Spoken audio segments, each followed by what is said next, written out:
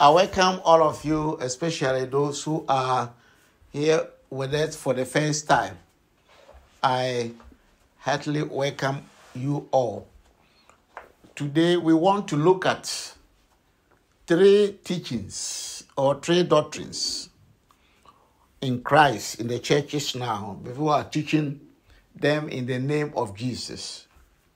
But these three teachings, if you are hearing to any of them, or if you are following any of them, know that your faith is destroyed. They have destroyed your faith, and you quickly have to repent. You have to repent, or your faith is destroyed. Your faith cannot work.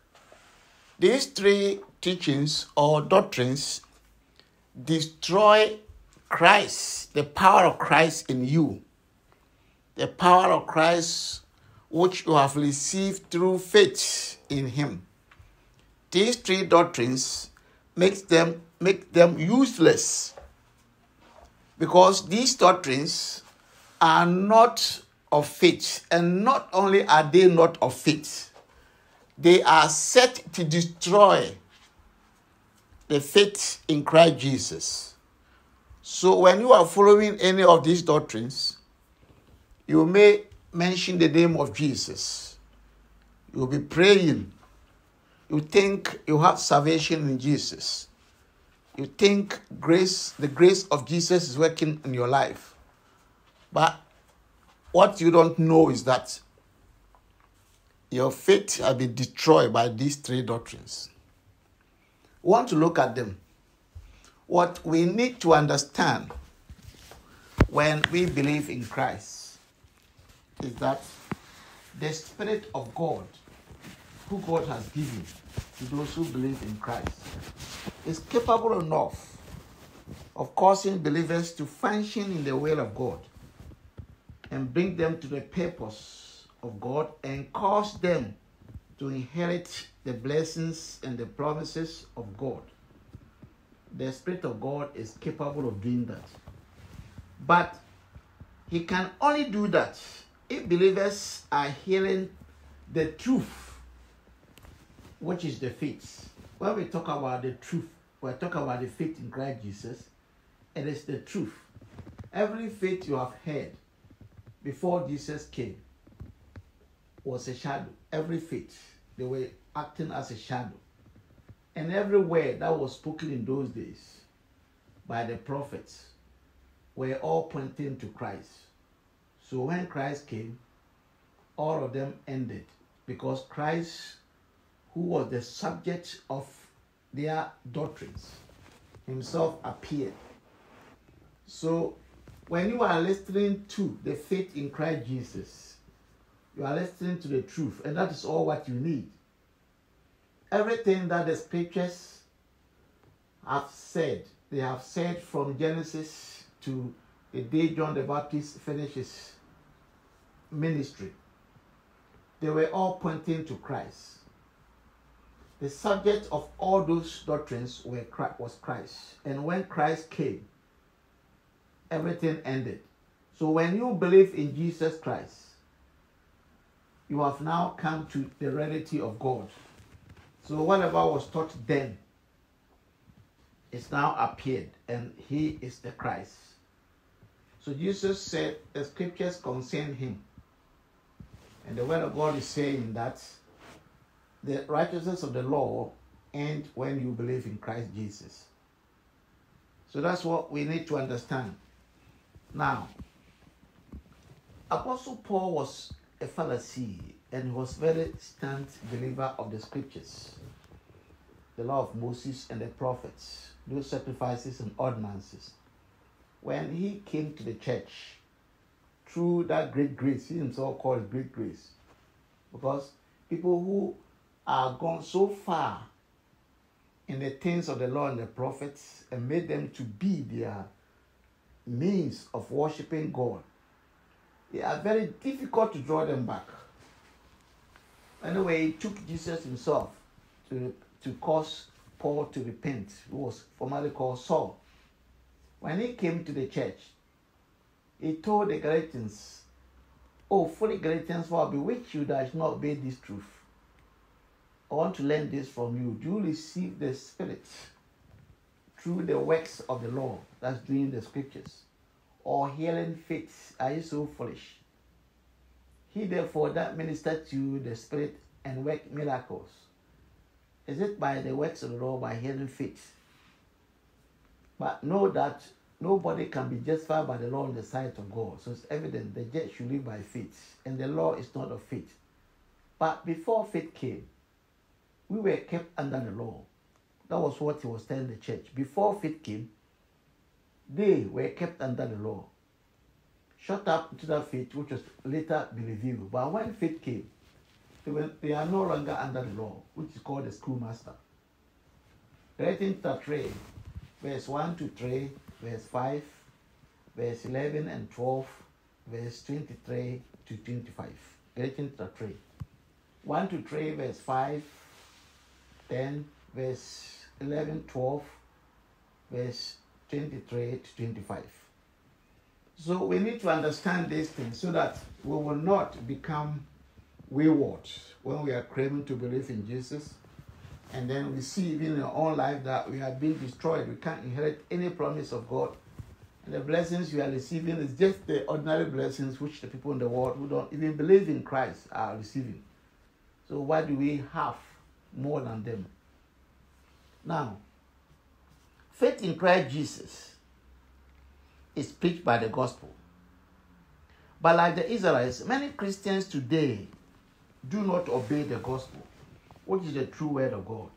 They rather obey and want to do the law of Moses, justify themselves by that law of Moses and the prophets, and think when they are doing those things, then they are rather pleasing God. But the word of God has caused us to understand that the law is not of faith, and anybody cannot be justified in the presence of God by the law of Moses. That should be very clear to everybody. Apostle Paul said to the church, "Brethren, my heart desire and prayer to God for Israel is that they may be saved. For I bear them record that they have the seed of God, but not according to knowledge. For they are going about to establish their own righteousness. So they have not submitted to the righteousness of God." Then he said, he made one pronunciation. He said, "For Christ is the end of the law for righteousness to everyone that believes." Romans chapter 10, 1 to 4. Christ is the end. When you come to Jesus Christ, everything you are seeking through the law of Moses and the prophets that come to an end. Because they all concern Christ. In John chapter 5, when you begin from verse 36, it said it doesn't receive testimony from people. Because John the Baptist was talking about him today. People said that is not what he received. What the Father has given to him to do is what testified of him. Then he told the people, "You have never heard the voice of my Father at Nathan nor seen his sheep. Search the scriptures. You think you have life in them. They concern me, and you not come to me to have life. If you have believed Moses, you should have believed me, for he wrote concerning me." John chapter 5, from verse 36 to 40 and verse 46. This is what Jesus said to the Israelites. "The Father has sent me. He testified of me, and the works I'm doing is the testimony. You have neither heard a voice at any time, nor seen his shape. Search the scriptures. You think you have life in them. They concern me, and you not come to me and have life. If you have believed Moses, you should have believed in me. For Moses wrote concerning me." That was what Jesus was speaking. John chapter 5, from 36 to 40 and verse 46. Now, we are going to look at 3 teachings that are going on in the church in our days. And these doctrines are very dangerous. The first one is the teaching that Jesus Christ is the Father. The people are preaching boldly today that Jesus Christ is the Father. When you say the Father, It's different from saying Abraham is the father, Jesus is the father. It's different. He's saying that Jesus is the God called the Father. But this is what Jesus himself taught. He and the apostles came to the coast of Caesarea Philippi, and he asked them, Matthew chapter 16 from verse 13 to 19. Matthew 16, 13 to 19. Jesus asked them, who do you think that I am? They told him, you are one of these prophets. They mentioned a lot of prophets there. And then he asked them, what do you say that I am? And then Peter said, you are the Christ, the Son of the living God. And he told him, Peter, my Father has revealed this to you, not your flesh. Not blood and flesh. And you are Peter. Upon this rock I'll build my church. The rock here is Christ. Christ, the Son of God. I'll build my church. So the church will know me as Christ, the Son of God. And the gate of hell, first of all, he said the gate of hell will not prevail against that rock, the church I'm going to build on this liberation. And I will give you the keys of the kingdom of heaven. Whatever you bind here on earth, will be bound in heaven. What you lose in heaven. What Peter said is that you are the Son of the living God. That was the identity. And he said it is Father who showed it to him. Now, Jesus said, John chapter 17, 1 to 3, in a prayer, Father, glorify your Son, as I've glorified you on earth. And this is eternal life. Verse 3, John 17. That they will know you, the only true God, and Jesus Christ, whom you have sent. Now, Jesus made a statement. He said in Matthew, he made a statement in Luke chapter 10. I want us to look at that statement who Jesus made. Luke chapter 10, verse 22. Jesus said something there. He said, Luke chapter 10, verse 22. All things are delivered to me of my Father, and no man know the Son. No man know who the Son is, but the Father, and who the Father is, but the Son, and he to whom the Son will reveal him. Nobody can know Jesus Christ except the Father reveal him to you. And nobody can know the Father except Jesus Christ reveal him to you. Now, when Peter said in Matthew chapter 16, verse 16, you are the Christ, the Son of the living God. Verse 17, Jesus said, it is my Father who revealed it to you.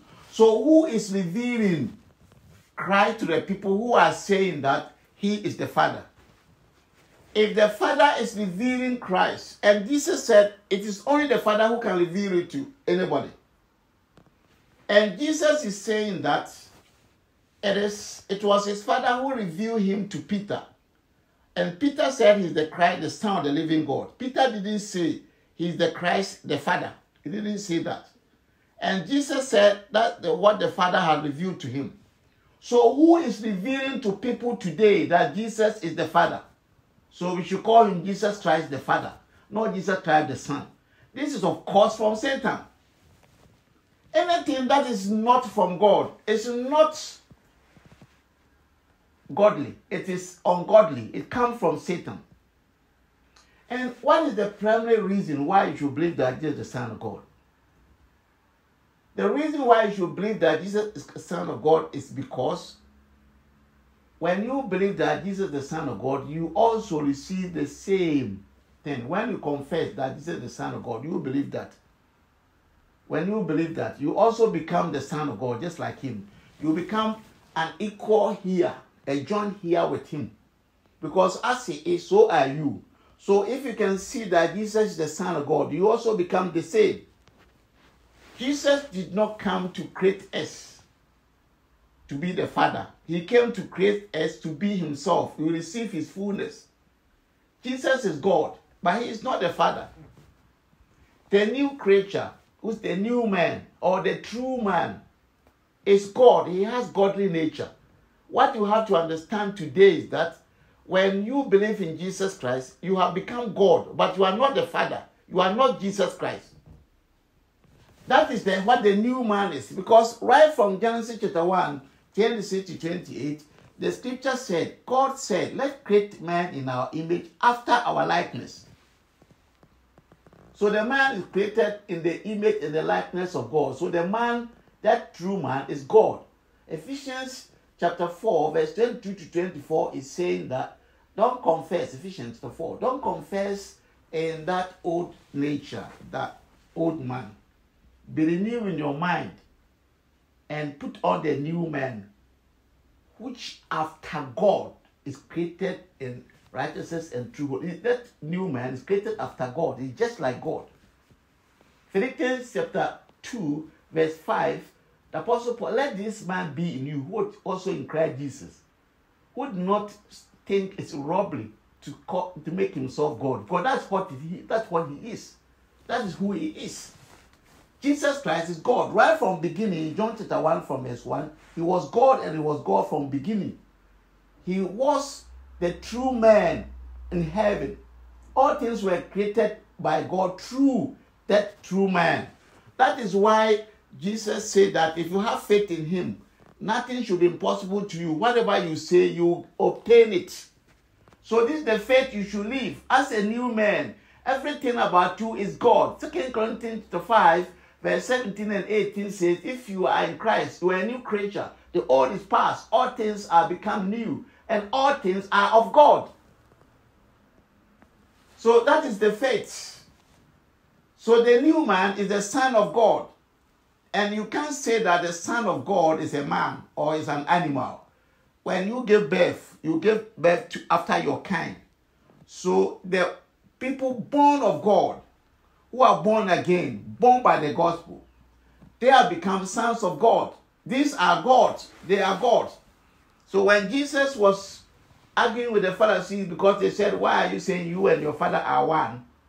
He said, but it's written in your law that you are gods. Even you who receive the word of God have become God. What about me who is sanctified? John chapter 10 from verse 30 downwards. Now it said, somebody who has been sanctified and sent by the Father is the Son of God. So when they say he and the Father are one, he qualified to say that. And he said in John chapter 17, verse 18, as you have sent me, so have I sent them. So we have been sanctified by Christ and sent. So we become sons of God. Hebrews chapter 2, verse 10 and 11, he who sanctified us and we who are sanctified are the same. So it's not ashamed to call us brethren.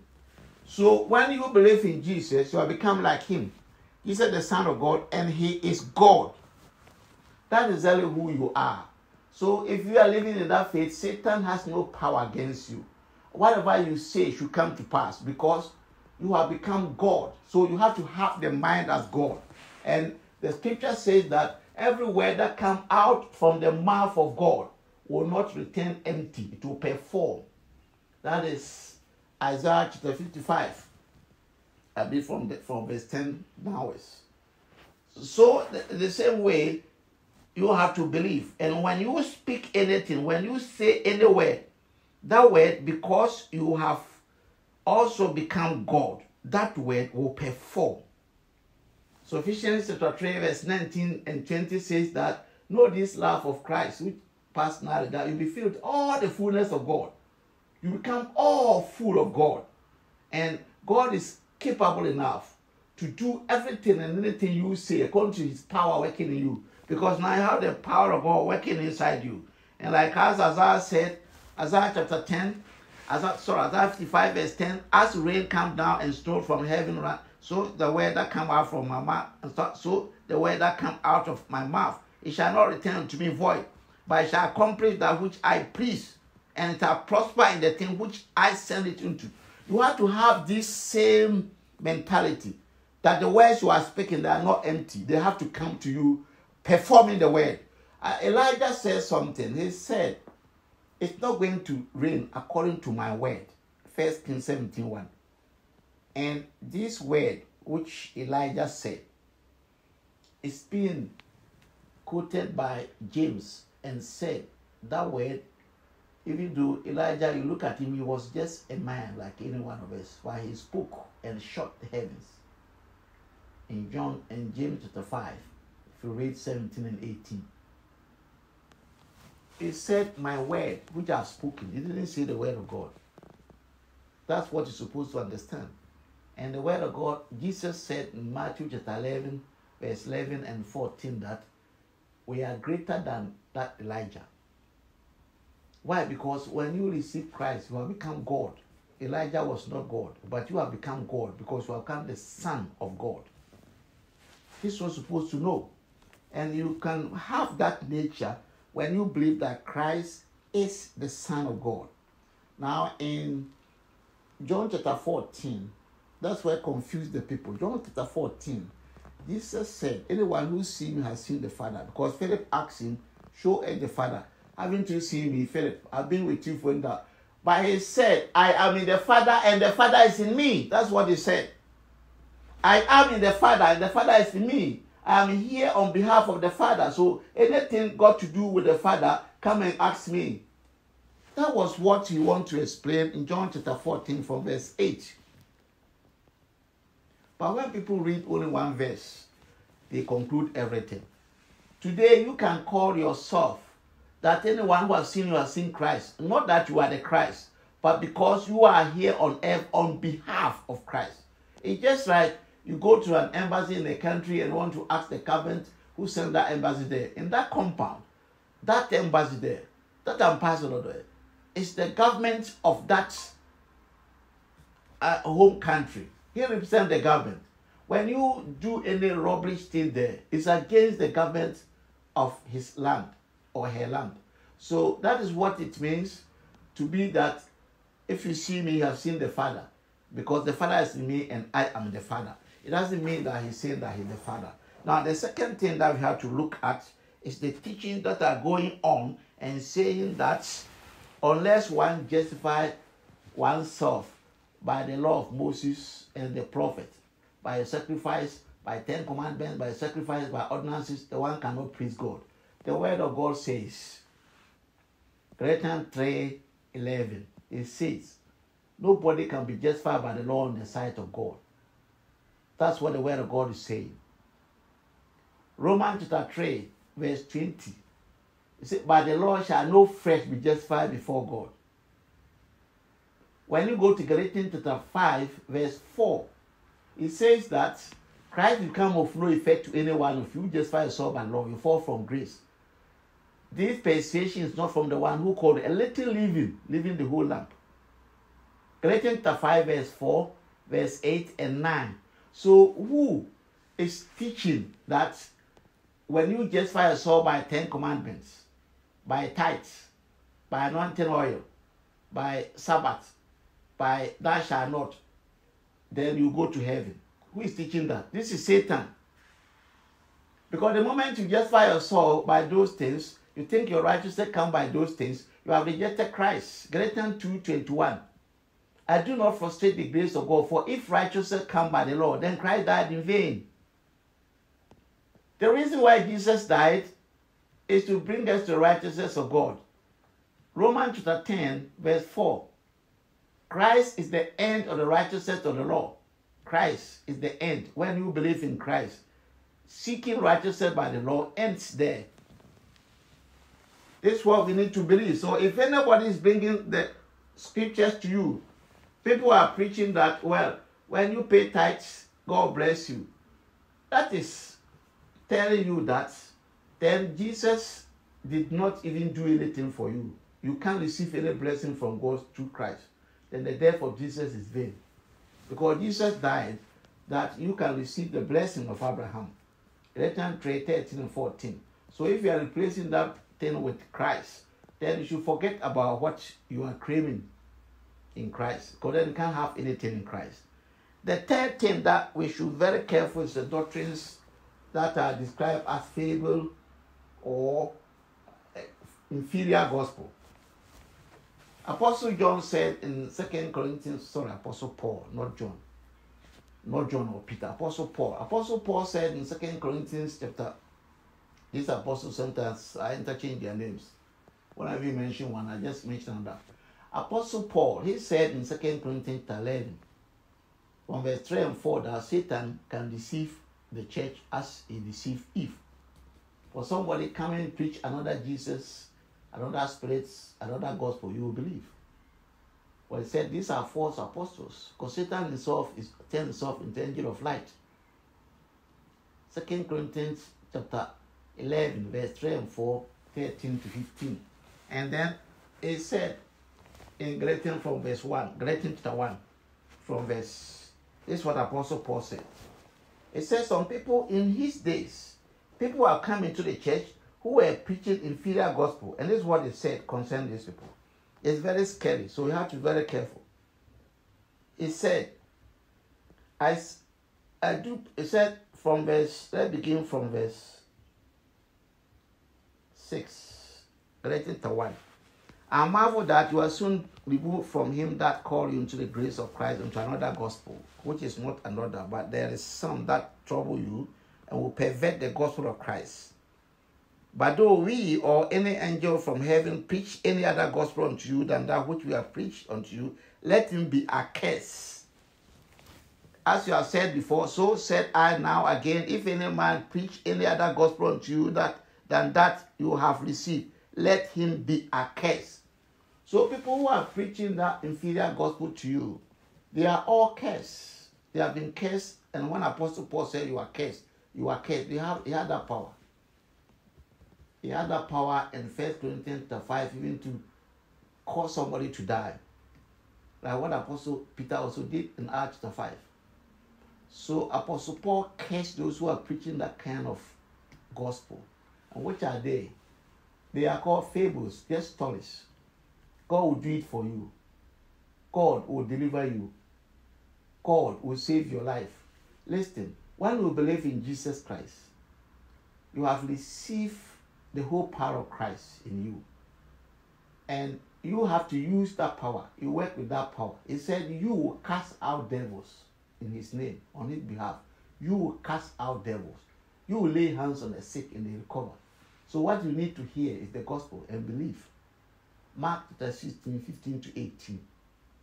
These signs will follow those who believe in my name. He label what they can do, what these people could do. In John chapter 14, verse 12, say anyone who believes in me, what I do, he can also do and do greater. So when you believe in Jesus Christ and somebody is coming to you and said, oh, you just relax, God will come in to do it. And then you are relaxing and waiting for God. That is inferior gospel. The person is denying the power. That person is from Satan. He's afraid that you can do things and remove them from their throne. So you teach you don't do anything. Wait for God. It's called inferior gospel. The gospel that teaches so sweet things to you and makes you to relax and think things will work by itself. If you believe, you need to speak. That's through your prayer. You need to cast things away. You need to destroy things. You need to make sure that you take over things. You don't have to relax. When you desire something, he said, when you pray, you believe that you receive it and you receive it. So he said, have faith in God. But faith in God is not justification in the faith in God is not justification and the things of the scriptures. And it's not saying that Jesus is the Father. It's not believing in that kind of soothing gospel that want you to relax, go and sleep, and things will work for you. These are inferior gospels, and they destroy the power of Christ working in the believers. So take note of these things, and don't let people deceive you. Stay blessed. Amen.